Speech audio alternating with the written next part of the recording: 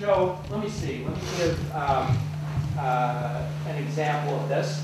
So W.L. Gore, everything that W.L. Gore makes is made from the molecule Teflon, PTFE. Everything. Everything they make is expanded polytetrafluoroethylene. They have an existing solution that they use for lots of different stuff.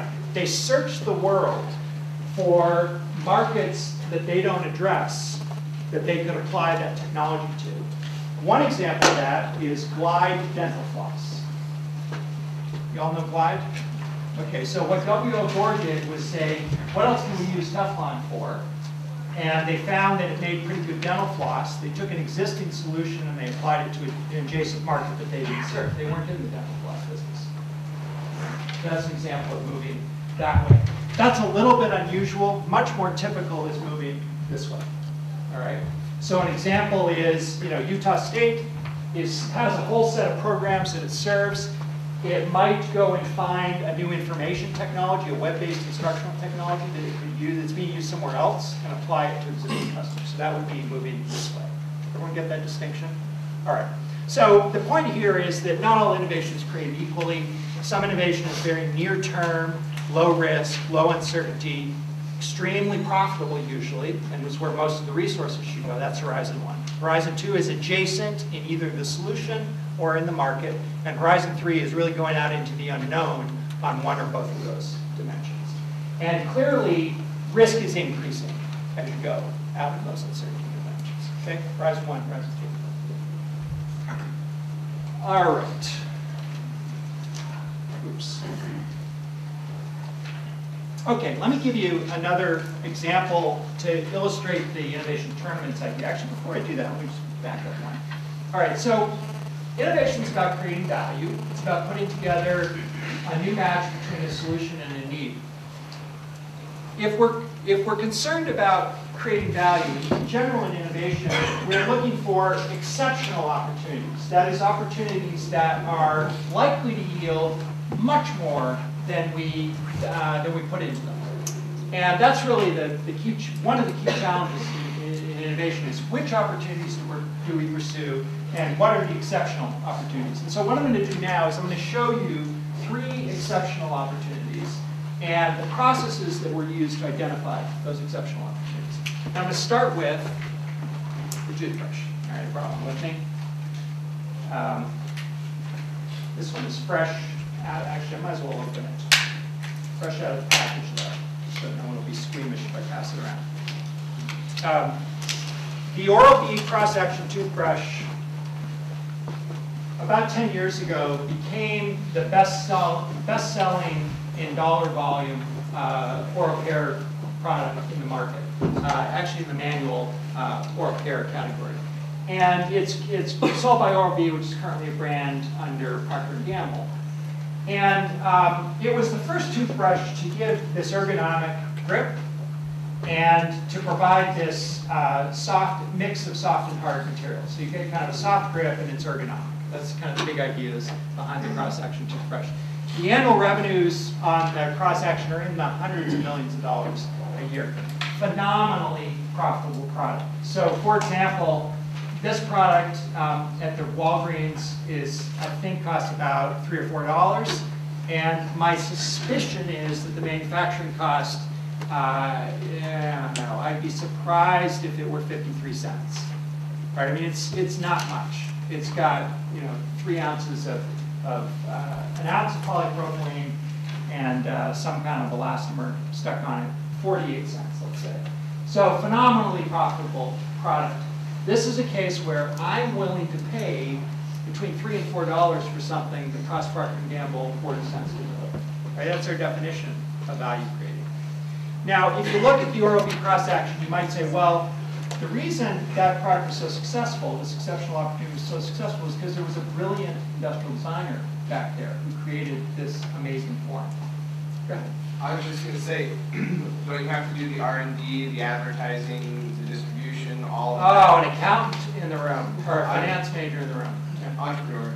Okay, yeah. A realist. I'm actually an optimist, but All right, so let's do the math. You absolutely do, right? So if you really want to talk about value creation, I'm glossing over all the accounting that says worth more to you than it cost me to deliver. I gave you the unit variable cost logic, right? I give you the gross margin on this product.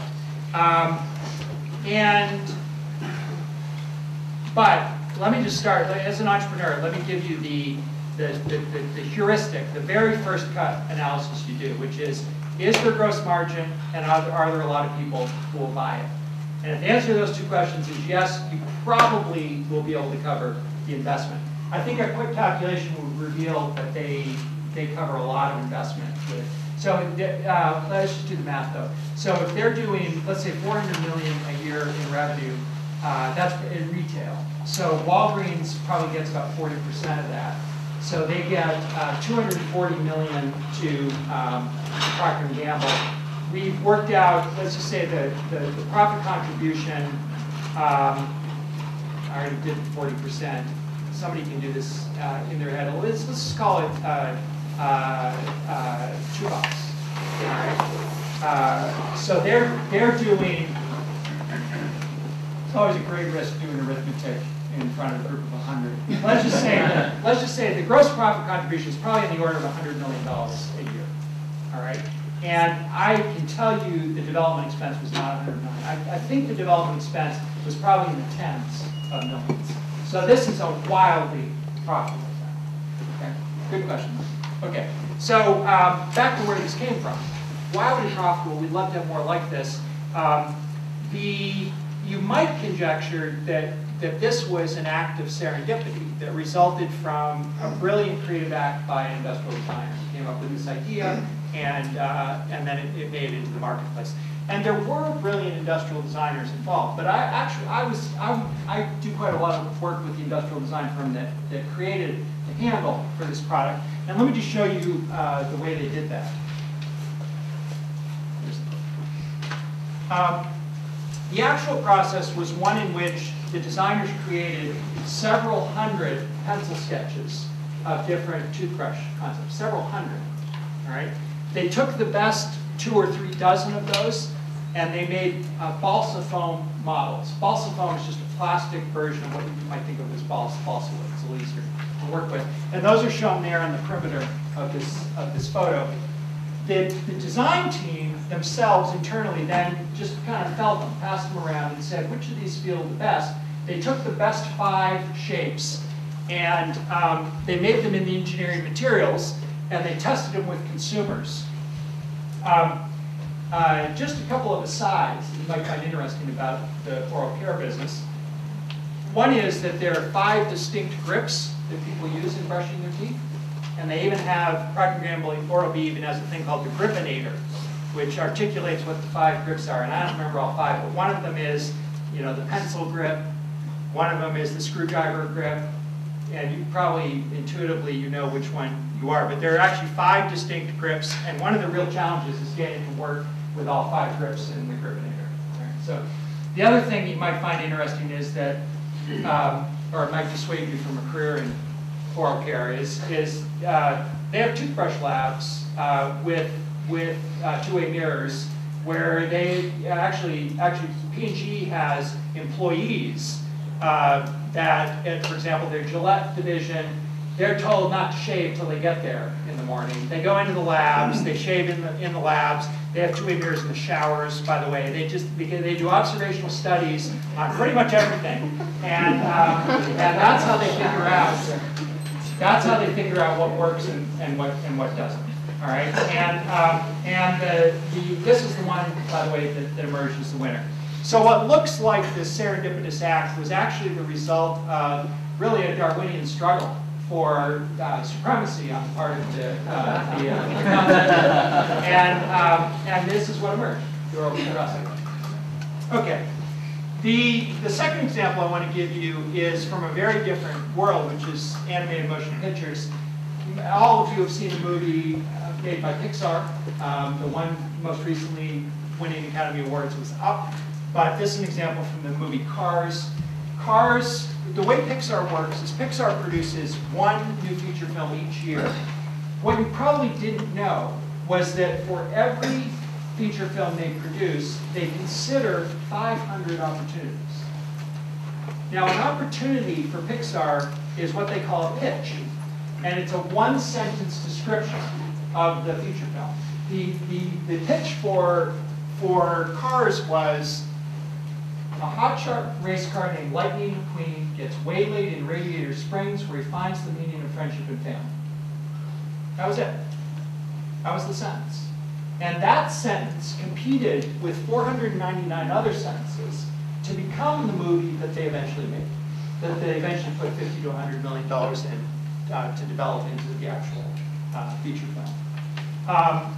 Now, if you think a little bit carefully about that, they don't do this entire process in a year. It takes 3 to 5 years to get from pitches to movies, but the pipeline is set up such that they are on average considering 500 pitches for every one that comes out at the end.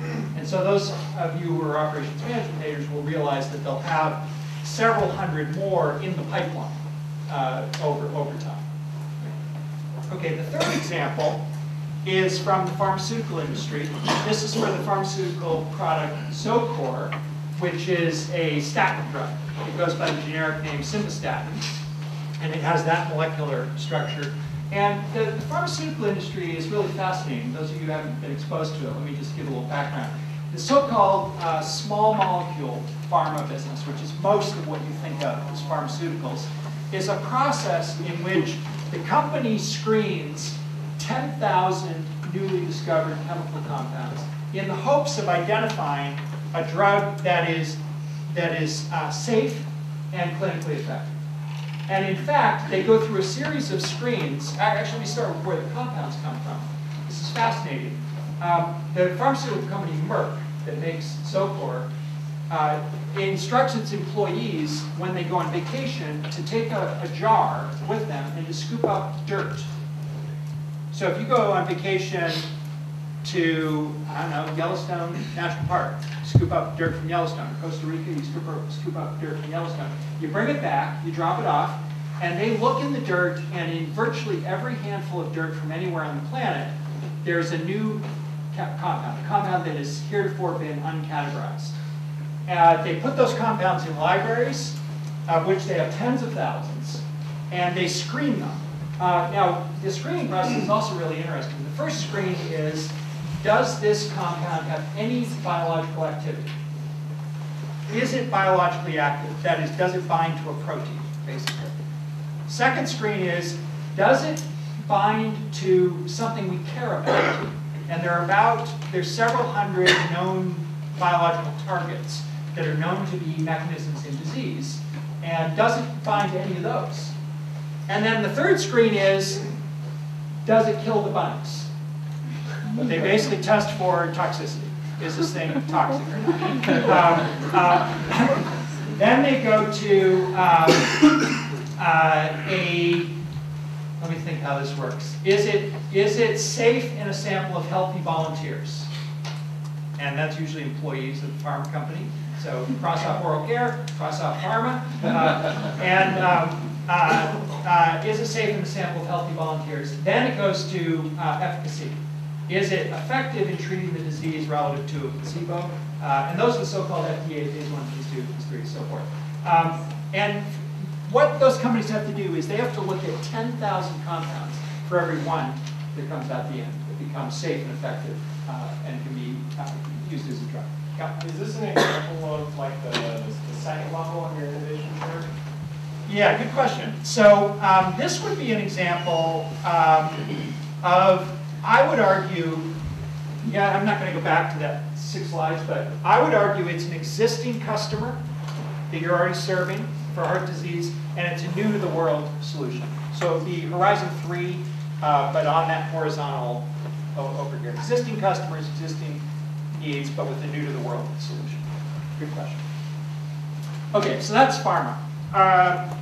All right, so those are 3 very different industries, oral care, movies, and pharma, that seem like they're completely different in terms of the way they do innovation. But I would argue that all of these processes for identifying exceptional opportunities exhibit a very similar structure. And the structure is what I call an innovation tournament. Now, an innovation tournament has just a couple of distinguishing features. The first distinguishing feature is it considers a large number of raw opportunities, and then it has one or more development and filtering steps that result in the identification of only an exceptional few. Every one of those processes can be thought of in just those terms. Large number of movie concepts, large number of handle concepts, a large number of newly discovered chemical compounds going on the left, and only the exceptional emerge on the right. Okay.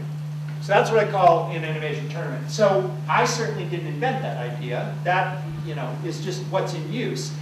What I think I've done, or the little bit of contribution I think I've made here, is to bring to bear some scientific thinking about how you manage these tournaments.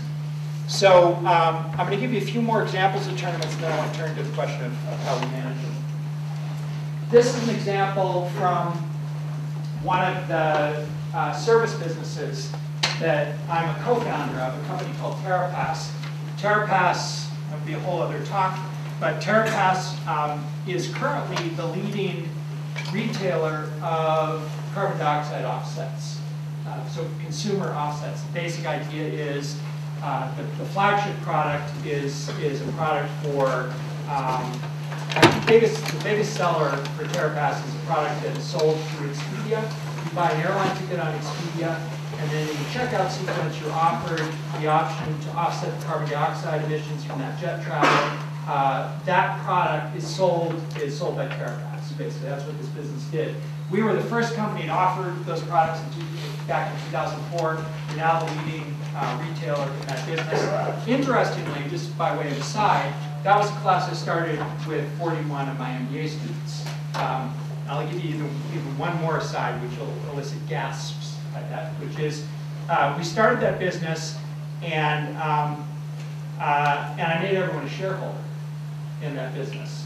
And it was just kind of an idea I had. I didn't really vet the idea all that well. And we said, all right, in this course, we're going to start this business. And by the end of the semester, we actually had customers. So it was kind of going fairly well. And two of the students, two of the MBA students, became the management team. One of them became the CEO. One became the vice president of marketing. And about 4 years later, we were in the middle of Al Gore, Inconvenient Truth, all this, attention around climate change and global warming, and we were acquired. And I had the pleasure of writing an email to the 41 students in the class, in which I said, if you will send me your stock certificates, I'll send you money. And the average student in the class got $65,000. I knew that would get gas. Including, there's one just kind of funny aside about that. But the lawyers were going through all the paperwork, and they said, you said there were 41 students in the class, but I got 42 on this list. I said, no, I swear there were 41 in the class. I said, no, here she is. This woman right here is 42nd. She's not on any other list, but she's here in the original paperwork. So I go back, look at my computer, try to figure out what happened. And it was a student who showed up the first week and then dropped the class. And they said, look, just pay her. It's not worth it. Just basically don't mess around, just pay her. So she's the real one. to the class. All right, that's all about way aside. Now, by the way, I haven't quite been able to repeat that success. The enrollments were quite high the next 2 years. The declines back down to normal again. But anyway, the point I want to show you here is when we developed the graphic identity for Terrapass, it was a retail brand. It's pretty important to get that right. We actually used tournaments both for the name for Terrapass. We identified 3,000 names. All right, and we put them through multiple rounds of screening until we eventually came up with Terrapass, which has worked really well, by the way.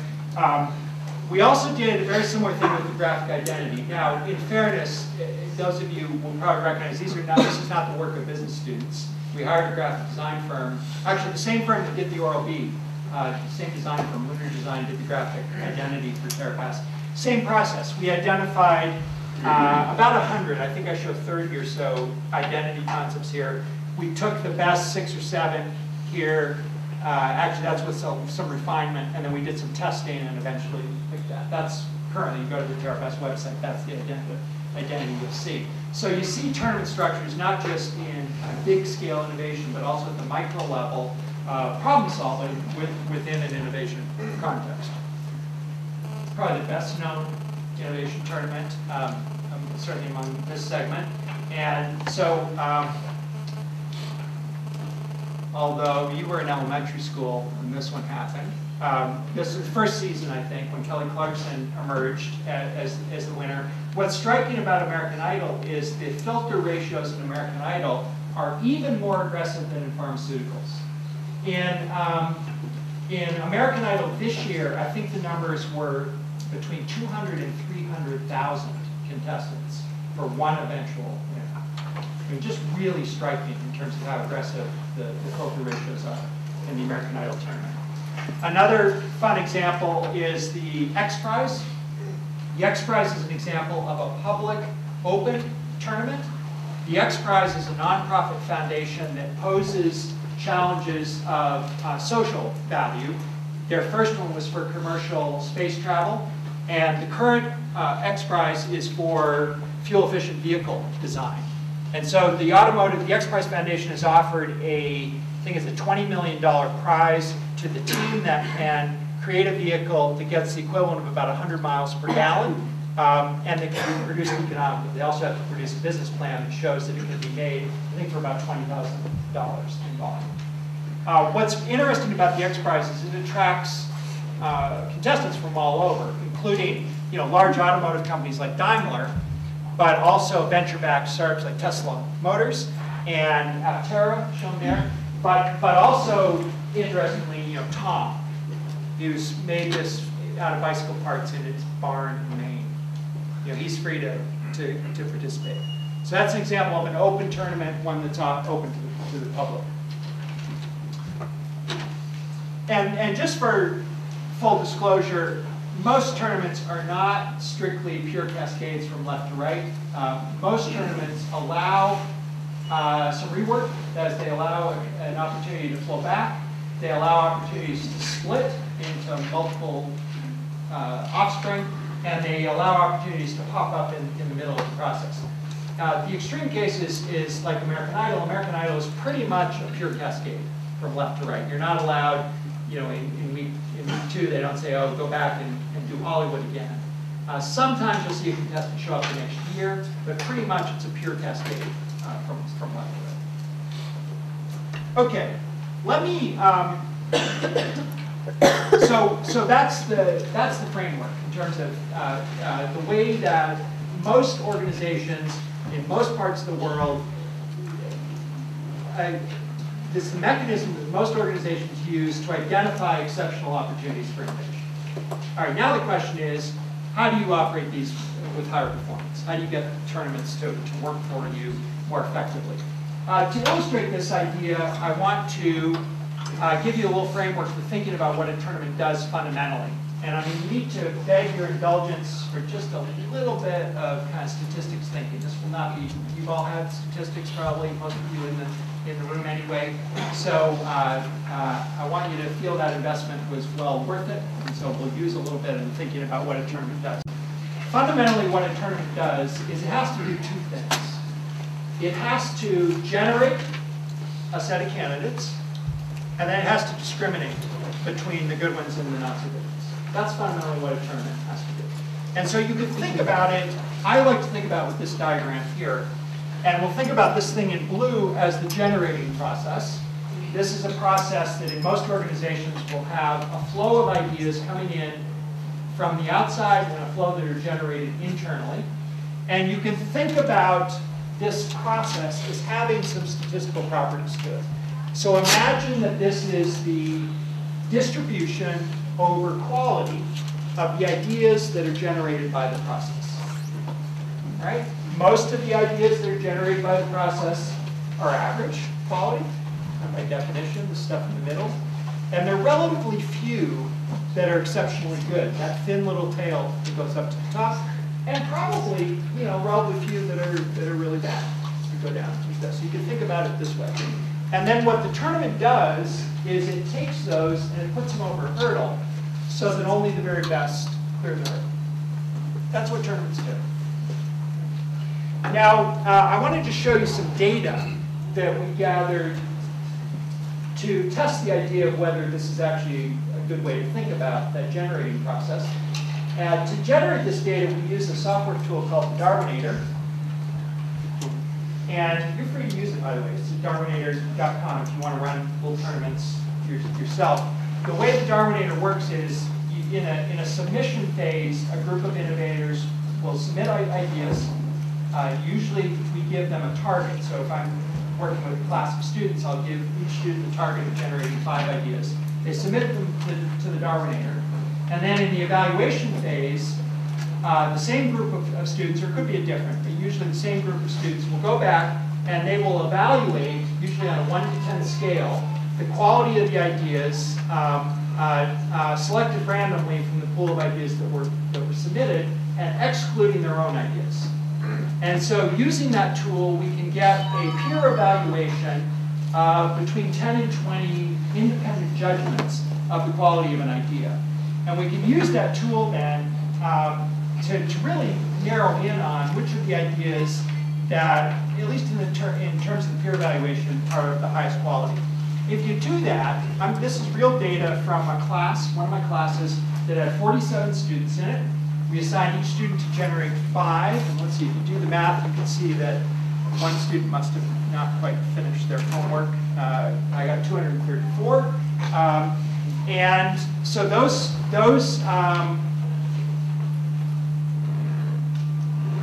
yeah, that's right, just one student didn't do all 5, okay. 234 opportunities generated by 47 individuals, and then the peer evaluations from the Darwinator shake out like this. All right, so on a 1 to 10 scale, it looks kind of like what we would expect it to look like. There are a relatively large number of ideas in the middle there, and there are these 2 tails. The worst idea in the class, these were for new business ideas, the worst idea was called revenge social networking. And the idea was, okay, I have a revenge act, I need to act it out. You have one, you need to act it out. I'll do yours if you'll do mine. You key her car if, whatever. Okay, so that was that idea. Not that bad, really. But it was the worst idea there. The best idea there was 2 guys from India who said, man, we don't get this U.S. healthcare stuff. Let me get this straight. If you need bypass surgery and you're uninsured in the U.S., your choices are find $150,000 somewhere, that's choice A. Choice 2 is wait till you have a heart attack and hope you get to the emergency room, and then they have to give it to you. And choice number 3 is find $8,000 and get it done in India. That would be pretty attractive. And so they worked up a business that answers the question that all of us would have when faced with that choice, which is exactly which hospital in India has the best surgeons, the best outcomes, right? And we want to know that before you just get on the plane. And so that's what those guys did. A very interesting concept. Yeah. So you're saying in general, like in any category, you had like tons of ideas, and it generally showed up that there was one or top percent, there was just a little bit of really good ideas, and in the middle there were a whole bunch. Good question. So the first thing to say is in almost any tournament, there will be a definition of scope, right, of the charge, the innovation charge that you're faced with. In some organizations, that will be very, very broad. So it might be, for example, in Procter & Gamble, they routinely run tournaments that have the flavor, or I'll give you a better example. Staples ran a tournament, a public tournament, for a good idea in office products. That was it, right? Very open-ended, right? In other cases, you'll get very focused charges, like we need a brake handle for a toothbrush. Those are very different charges. Now, it isn't really fair to mix the toothbrushes and the office products. But if you look at just the toothbrushes or just the office products, they're going to look like this. And we've looked at this for 30 or 40 different domains. They all look like this. And by this, I mean they all have, in statistical terms, what you would call a unimodal distribution. Like there's a big hump in the middle, and more significantly, and really all that matters here, is they all have a, are we at our 220? 220. Yeah. We are? Okay. Pause. If you're bored or have class and need to leave, go ahead and do it now. I think it would be strange, right, if you were to look at this data and most of the ideas were at the top, right? That would be a kind of a strange distribution. So I don't think this is entirely surprising, but this is what they all look like. Yeah. Okay. So when social networking is eroding, how do they end up in the same office? Good question. What was the charge for this tournament? Is the basic question. The charge for this tournament was new ventures serving, this was an executive MBA class, so it was new ventures serving working professionals 25 to 45. Okay. I think we had some additional criteria that could be prototyped in less than 6 weeks. That was the course set. Yep. Did any of these actually come to fruition at the end of it? Yes, although not that top one. So the one that came to fruition in this year is a business called Office Drop, which is basically, it's kind of evolved over the years, but and it's been 3 or 4 years since this class, but they do, it's kind of a Netflix for scanning your documents. It's kind of a weird thing, but they take your paper documents and they create indexable PDF files of them, and they give you a reusable envelope. So you send an envelope in, they send you a new envelope, you send more documents, and that's more than you want. But they were, I think, about the number 3 or 4 here. They're still operating. I don't know that they're going to be successful, but that was the one that came out this year. By the way, my philosophy in teaching this class, just as an aside, when you're taking an entrepreneurship class, you could take this to whether or not the instructor does, which is, don't treat it as make work, right? Don't treat it as homework. Treat it as, hey, I'm really interested in this. I think it's something I want to do. And so I tell them in a class that there will be no make work in the class. Nothing we do in that class is just for the sake of learning. Not that that's a bad thing, but nothing's an exercise. Everything we do in that class is for real, some of which isn't going to be pursued, but it's all taken, I think, pretty seriously, which is why I believe this is pretty good data, because I think it's pretty indicative of what you see in industrial practice. Okay, so that's, where was it going? Okay, so this is one set of data. I've done this for 30 or 40 different domains. You get very similar kinds of data. So the question then is, given a statistical distribution like this, how would you maximize the performance of a tournament that relies on gathering and filtering this information? Now, what I'm going to do is I'm going to give you 4 ways to do that. And I'm going to give you some examples behind each of those 4 ways. So let me first just give you the 4 ways, and then let me illustrate each of those. So the first idea, and probably the one big idea that you should take away from here, is if you do nothing else, generate more ideas. All right, and I'll show you why that matters here in a minute. But that's lever number 1. The second thing is, if you can find a way to do it, find a way to shift the average here.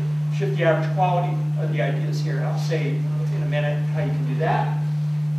The third thing, which you won't find intuitive, but when I explain it, it'll make sense to you, is to increase the variance in the quality of the ideas in this process. And the fourth thing is to increase the accuracy of evaluating the opportunities. And I'll say a little bit more about that. Okay, so first, increasing the number. Let me actually do about this. So the logic for increasing the number is basically assume that the base case is one in which so you have a filter ratio of 11 to 1. The logic of considering more is to simply consider more opportunities for every one that you pursue. Now, theoretically, what has to be going on for that to make sense is that there has to be a decent chance that in those extra 4 ideas that you consider, there's at least one that's better than would have been in this set, right? And that's got to be the logic of increasing the number of opportunities. And we can actually show mathematically that that's the case. And I'm going to, if you'll bear my indulgence, I'm going to walk you through that math a little bit, because I think it's pretty interesting. And And it's a nice illustration of use of statistics here. But let's imagine that you're generating ideas for new ventures. And let's just, for the sake of argument, say you believe that the world of opportunities follows this kind of distribution. If you were to generate just one idea, right? The first idea you generated, on average, how good would you expect it to be?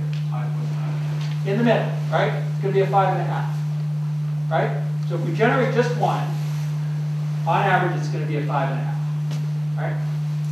Everyone buy that? Okay. Now, the power of generating, the power of a tournament is, now imagine you generate 2 ideas. Now, what a tournament does, it doesn't take the average of those 2.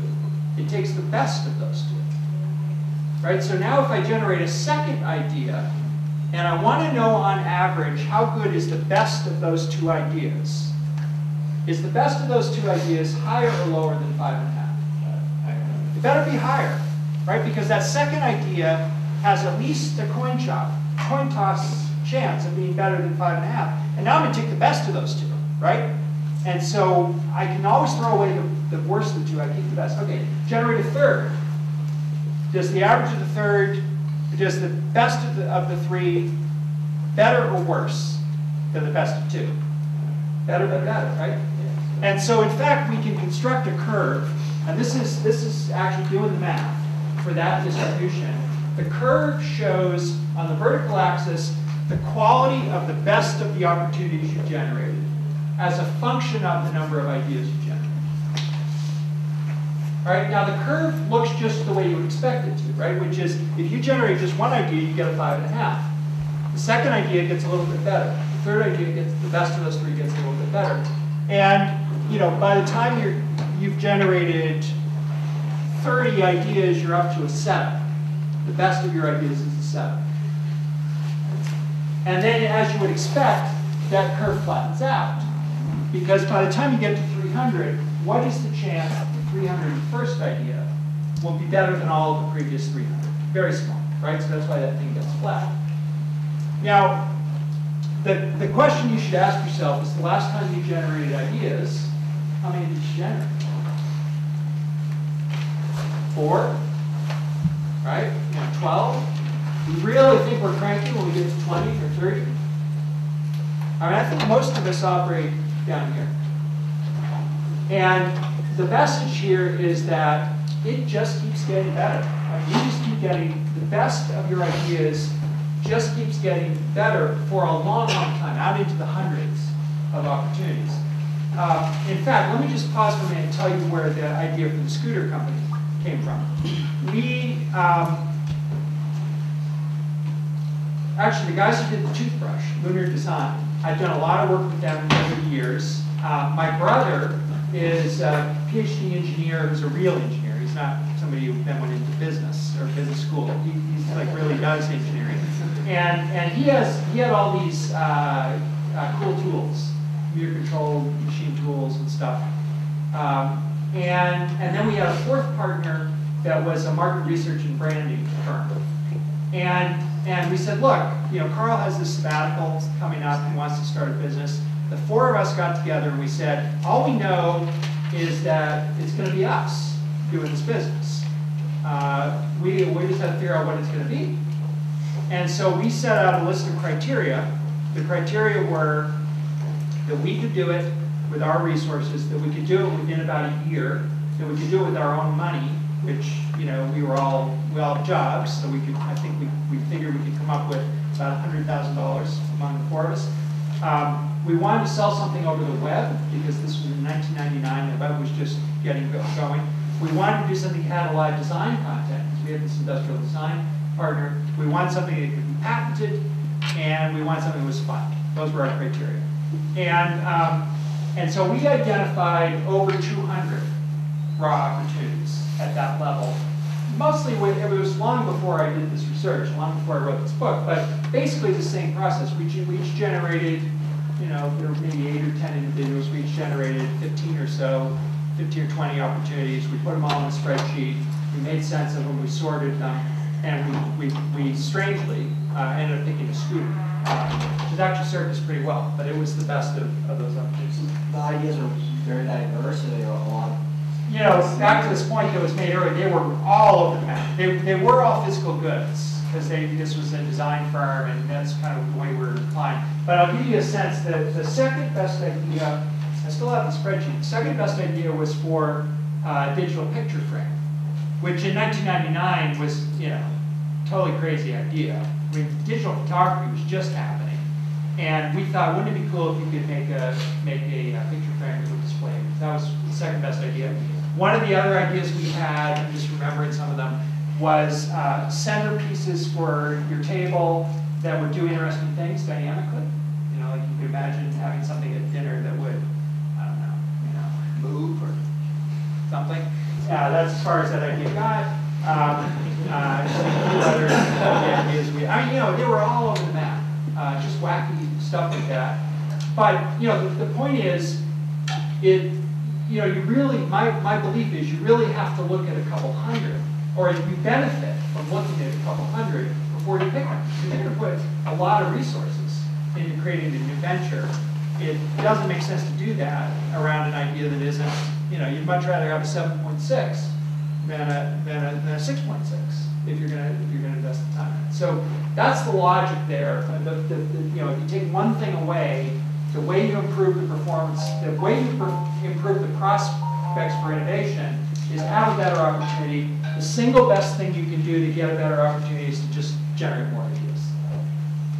And it keeps getting better for hundreds of ideas. Yeah. What was it about the scooter and bike company that stood out to you guys? Well, the bike came much later. So the scooter at the time, now you have to put yourself back in the time in 1999, there was no Razor scooter. And you know, I should have my scooter talk because I can show you some cool stuff in that. But I'll tell you a funny story about the scooter. The idea itself, we articulated with a PowerPoint slide. We put together a bunch of PowerPoint slides on the top 100 or so of the ideas. The idea we articulated with a magazine clipping from Pixar. It was a magazine clipping from Fortune magazine that had a photo of Ralph Guggenheim, who's an executive at Pixar, riding a kid's scooter in the halls of Pixar. You can see the storyboards for Buzz Lightyear in the background and everything. And I remember thinking, actually it was an idea I suggested, I contributed. I remember thinking, it's pretty interesting that these hipsters at Pixar are really into scooters, and yet they're riding this thing that wasn't really designed for a hipster. It's a kid scooter. Wouldn't it be cool if we created a scooter that was really for them? That was the idea. And what's funny about that is the scooter did really well on all those criteria. We knew it was easy to do, it had design content, we could get a patent, we could sell it direct, it was fun. It satisfied all our requirements. What we didn't know is whether anyone would buy it. And this was before Razor. We introduced actually the same month that Razor did. So August of '99, we introduced and Razor introduced. Believe me, they sold a lot more than we did. But we're still selling them. And they're not selling, well, they're still selling a few, but we're probably selling more now than they are, because we built something that was really for, okay, so why is that? Why did I tell the Pixar story? Because our single biggest customer now is Pixar employees. It's the most bizarre thing. Steve Jobs, who's chairman of Pixar, has three objects in his Spartan clean office: a Noguchi coffee table, which is an Ames plywood chair, two kind of icons of furniture design, and a Xootr scooter, which is so cool, right? That's the way Steve Jobs gets around on our scooter. And but that's where, what's so funny about that is that's where the original idea came from, was from Pixar. And then they just found us somehow. So yeah, that solution was out there, that need was out there. We put them together. But and the next product is called iScooter. Yeah, you know, I'll tell you a funny story about that. We tried to get a little, Apple does pretty well with our scooter too, but we tried to get a little bit of brand value with the Pixar thing. So we put some blurb on our website about the most popular scooter at Pixar, something like that. And we got a very polite letter from their lawyers. It was very polite. It was an email, and he said, guys, look, I got one of your scooters. I know we all ride your scooters. You just can't do it. You know, we're just really picky about the brand. You just can't. All right. All right. So, single biggest lever: generate more ideas, and that, you know, if it's right mathematically, it's right in practice, it just makes total sense. And the objection that people have to not generating is, oh, I don't have any more, it costs too much, takes too long. You know, just get more people involved. It is, in all of my efforts, it's just not been hard to get this up into the hundreds. And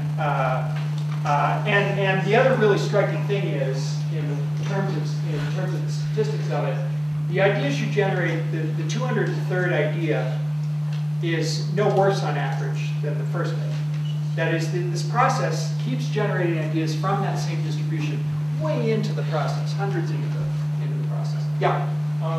The criteria that you set for the original company, is that considered a first filter? Or is that criteria to basically filter out so that you have quality generated ideas? Good question. So it's a great question, and it relates to the second lever, which is shifting the mean of the distribution. And I'll say why it's related here in a minute. You know, you have to have some kind of charge for what the innovation charter is. I mean, otherwise you're just wandering aimlessly. It's always a dilemma or a decision you have to make as to how much of the criteria you put into that charge versus to what extent you apply those criteria as a filter. In other words, do you pull the opportunity generation process with your decision criteria, or do you just apply it as a filter later? And that's a tension. I'll tell you why it's a tension. It's because in general, you're going to get better ideas if you pull with the criteria. If you say, look, we're looking for physical goods, we're looking for things that can be patented, we're looking for things we can sell to college students. You're going to get better. You're going to get ideas that you like better if you do that. On the other hand, you're going to really limit the space of possibilities, and you're going to constrain the idea generation process. That's why I say it's a trade-off. We did establish the criteria in advance, and we used it to pull the process. I would probably today, I would advocate a little more general charge, a little more open-minded charge, and then a separate identification of criteria that we use to filter. Yeah. Over here, there's been a question. Yeah, you know, for 20 years I've been totally blind to my left side of the room. Go ahead. That's fine. I was just wondering if, in the idea generation, if you get too married to an idea early on, how you get past that? It seems like there's a lot of times where you get going, you get a few good ideas, then you have one that could potentially be great, but you attach yourself too early before you keep going on. How do you take care of that? Yeah, good question. So I think this is the real distinction. If I were to point to one distinction between amateur and professional entrepreneurs, it's that, which is the sure sign of a rank amateur is you had an idea and you're stuck with it. You're like, you know, this is my idea, I'm going to pursue this thing. And we kind of have a mythology about that. You're going to stick tenaciously to this idea.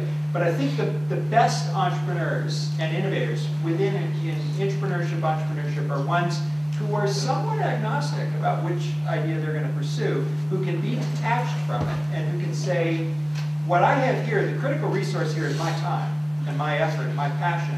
I want to make sure I jump on the right thing here. So I'm going to carry forward several alternatives, keep my strategic options flexible until I know enough to bet on the right horse here. Okay, so that's kind of my main answer to that point. Having said that, I have been guilty more than once of starting a business. I've actually started more than 3. There are 3 that I might take credit for, but started more than 3. I'll tell you a story of one of them. So I have a little business. So I'll get into the backstory. So in my product development course, I teach a little module on design experiments, some statistics stuff. And somebody at the University of Virginia, an engineering professor at the University of Virginia, makes a thing called the Statapult, which is a catapult that launches ping pong balls that lets you adjust variables and measure the distance the ball goes. So I bought one to use in class. It cost $300. It was made with a router, wood, and door hinges and stuff. And you put it in front of the class. And as an engineer, I looked at this thing and I said, you know, it's not too nice, and I could do better. And what would be really cool is if I could give one to every student to go home, do the exercise, and come back to class. So I went home and I designed this little thing that I could give to students to take home, and I made a prototype. I liked it, and then I made 50, so I could try it in class. It went pretty well. And then my colleague said, he said, you know, I'd really like to use that in the core course, but we need 300 to do that. What are we going to do now? So I got my brother to make 300 for us. And then we had a colleague somewhere else, actually, I can't remember which colleague it was, somewhere else who said, oh, I'd like to use that in my core course. Now we're thinking, what do we do now? This is like, you know, we're going to need like 400 of these, 400 more. So I went to one of the scooter suppliers in Taiwan and said, can you make this silly catapult for us? And they said, sure. So we ordered 1,000. And I don't know, we're up to now like 40,000 of these stinking things. And we have a website, it's called Xbolt. You should all buy one, xbolt.com. And I will sell, you know, actually this is my colleague Christian, my father and I, we'll sell 10 of these catapults today on a website, mostly to middle school science fair, for middle school science fair projects. That was not done by Turner. That was done by, I have an itch, let me scratch it, let's see if anybody else has that itch, okay, and you just kind of get going. That's actually a fairly typical trajectory in innovation. You have a need, you go solve it, and guess what, somebody else has it. So I'm not saying that Turner's is the only way, I'm just saying that it's the most professional way. I could not quit my job and be the catapult magnet of the world. I mean, there's just, you know, that's not a big enough business, but it's still a business. It is a model for how you could, yeah. What other e-commerce are you involved in? E-commerce, okay, so Terrapass is principally a .com. Smatchy is living dead, so I'm not going to tell you about it.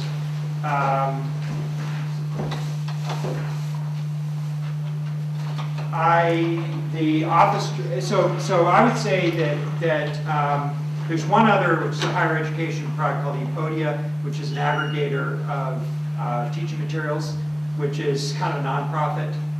And then I'm involved in several, strictly as an advisor, I was, you know, possibly considered part of the founding team, but I have no managerial role, so I'm kind of a peripherally involved. I teach a course in design development of web-based products and services. So every year, you know, there's a few that come out of it in all kinds of areas. Okay, so I talked about. Let me just quickly give you these other levers, and then I want to just open up. I'll just give you one more lever. I actually want to give you both these levers, okay, because they're pretty interesting. Okay, so this is a little bit mind-warping. This is the variance lever. Remember I said generate more, shift the mean. The idea on shift the mean, there are a couple ideas there, but one of the ideas is, one of the ways you can shift the mean upward, shift the mean of that distribution upward, is to pull with your criteria, to pull the opportunity generation with your criteria. Okay. The third lever is to increase the variance in the quality of the ideas. Now let me be clear on what I'm saying by that. I'm saying you should deliberately generate ideas that vary more widely in quality, better and worse. Just increase the variance. Now the logic of that is if you have a process that produces an output that has some distribution like that, you can see kind of what the variance would be. The normal logic in business is you want to drive out variance and get it. This has the same mean, but lower variance, right? Remember by that? Same mean, Q, but lower variance. This also has the same mean, but higher variance. This has one really good and a bunch of quite bad, but they average out to Q. In most of business, you strongly prefer this to this. In innovation, you prefer this. If you, to make an analogy, if you had a chain of pizza restaurants, you would prefer, most pizza entrepreneurs would prefer a chef who made 100 pizzas of identical quality, even if they weren't the most amazing pizzas, right? But you would prefer, in innovation, you prefer a chef who makes 99 inedible pizzas and one amazing pizza. Just one. And the reason for that is, in innovation, you don't have to eat all the pizzas. Right? You can throw away 99 as long as you've identified the one. And so variance is your friend in tournaments. It is okay to have ideas that are really out there.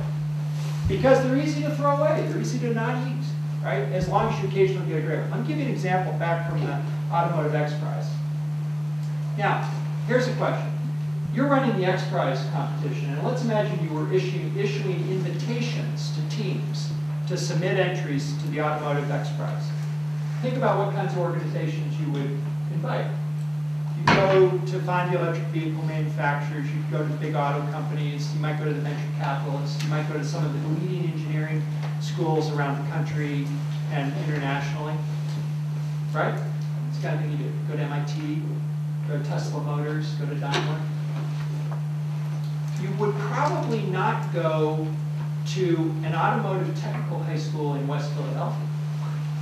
And they are considered by many favorites to win the X Prize. The Votech in West Philly, sandwiched between crack houses and, I'm not kidding you, by the way. I mean, this is about the roughest neighborhood in the country. There's a Votech there. They teach automotive, technician, teach people to be auto mechanics. They are currently in the top 40 out of several hundred entrants. And they're favored by Wired and Popular Science to be in the top 10 anyway. That's the most bizarre thing. There's a whole interesting story about this team. Fascinating story. But you wouldn't invite them normally. And this is an example of how broadening the scope of the opportunities that you consider in innovation. Most of the time, the Votech at the local high school is going to have a terrible entry. But occasionally, you're going to get this brilliance. And it really doesn't cost you much to let everybody audition, basically. And that's the logic. And in your own innovation tournaments, it doesn't really cost you anything to have a bad idea. Right? Write it down. Consider it for a few minutes. No real cost to that. And occasionally, you're going to have a flash of brilliance along with those bad ideas. And so increasing variance increases the performance of innovation tournaments. Okay. The last thing I want to show you before I finish up, at least the formal part, is the fourth lever, which is improving your ability to discriminate the good from the bad. And I want to show you some data from one of my classes. This is 3 phases of an innovation tournament. Actually, before I show you the data, let me give you, I'm going to show you the data. Okay, so 3 phases of innovation tournament. An opportunity pitch in which students gave a 60-second presentation with one PowerPoint slide. Medical tourism, right? Just one PowerPoint slide, here's the idea. And what we did is we sticker voted. So everybody got 6 stickers, we voted on these. What these circles are each of the 50 or so opportunities that were pitched. And their vertical position is the number of stickers they got in votes. From 0, these 4 opportunities got 0, these 5 got 1, these 4 got 2, and so forth, up to 21. Okay, so one idea got 21 votes. Everyone get what that is? Okay. Then 2 weeks later, teams of 2, we eliminate some teams. Teams of 2 come back, and they articulate a concept, which is both a definition of the opportunity in terms of the need, but also what the solution concept would look like. They get 2 minutes, 2 PowerPoint slides, we vote again. And this is how the voting shakes out. And the lines here indicate the trajectory of the same opportunity. All right, so you can follow a line to see what happened to the voting, to where they fell in the ranking from the first phase to the second phase. And then the third phase was 4 weeks later. This was a business plan presentation, 6 slides, 6 minutes, financial analysis, technical feasibility, market research, development plan, that kind of stuff, right? And then this was not a sticker book. This was intent to invest in the venture, but similar kind of, it's quality ranking, basically. All right, now some of this looks just like you would expect it to, which is opportunity A started out good, was good in the middle, ended up good. Opportunity E was bad at the beginning, bad in the middle, bad at the end. Why is opportunity there? Because I'm not a tyrant. As a professor, I just say, look, this is the data. If you really want to do it, you can. And that team really wanted to do it, so they stuck it out. What's interesting, I just want to describe two opportunities here. One is opportunity B, which started out as a recipe database for the web that included video clips of the difficult move in the recipe. And it was kind of an okay idea. It was in the middle. They came back the second week with a modification of the idea. They said, well, we thought about this, we interviewed a bunch of people, and we decided that a better idea would be to come up with a standard data structure for all recipes, so that we represent ingredients with variables, and we have real values for their quantities, and then we can do very powerful search, we can do very powerful calorie counts, unit changes, serving size adjustments. We can do all that automatically, and if we can own that standard, then that can be a big business. We're going to call this Fidelio. We really thought about it. By the way, the champion here was, he'd been at Google, he was going back to Google, and everyone's kind of said, and that guy can do it, too. So that was opportunity B. And so it went from being kind of, in the middle to being the top rated idea. Opportunity C was a group of students who were interested in golf, and their idea was a Sharpie marker that had RFID ink in it. And you would write your initials on the ball, and when you lost your ball, you'd have an RF detector that would find the ball. Right? Everyone liked that? They came back the second week, and they had an industrial designer's rendering of what the device would look like, what its user interface was, how it would go in your belt. And then they came back at the business plan and they said, turns out that's not going to work. There's not really enough material in the Sharpie ink to be able to detect it. We talked to some physicists, we went to the engineering school, it's not going to work. So instead, what we're going to do is we're going to give you a helmet. Right?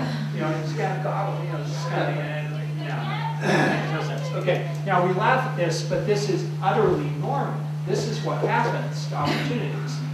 And so the best thing you can do to accurately discern opportunities, or the best opportunities, is to design a series of filters that are quite coarse initially, quite generous typically initially, but then at some point become much more aggressive as you have more refined information.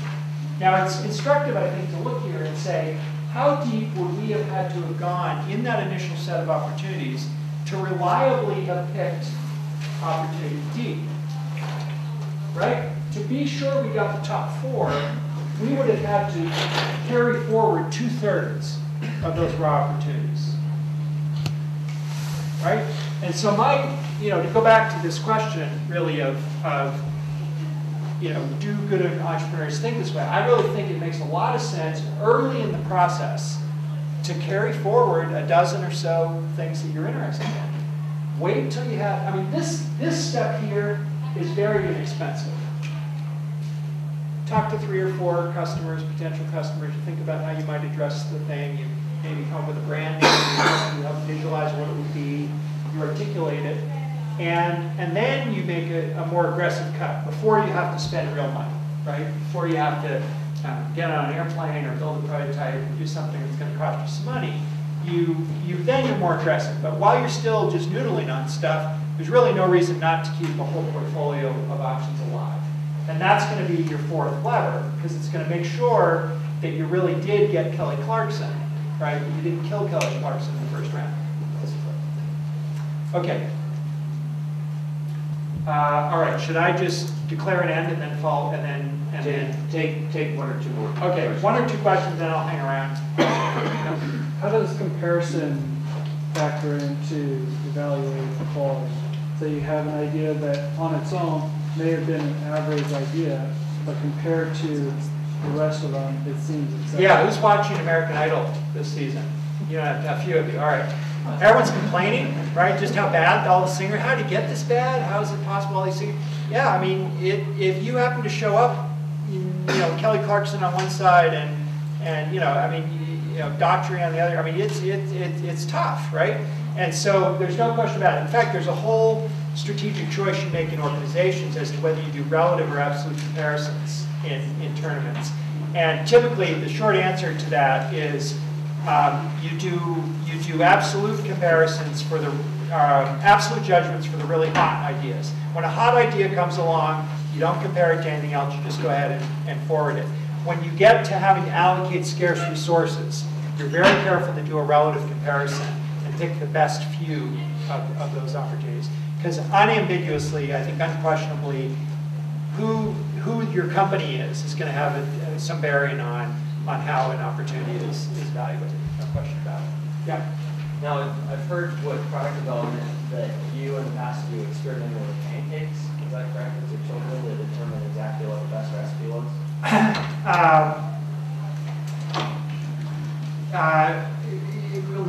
Growing up in my house is, let's just say, a difficult process. You know what's funny about that? You know what's funny about that, Mike? Well, it is true. I've done a lot of process improvement and cooking at home. But what's funny about that is my 13-year-old, who's my youngest son, is now just a pancake master. That kid loves making pancakes. Was there a question there?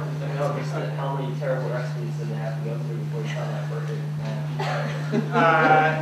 They don't complain much. They've been good children. What do you think?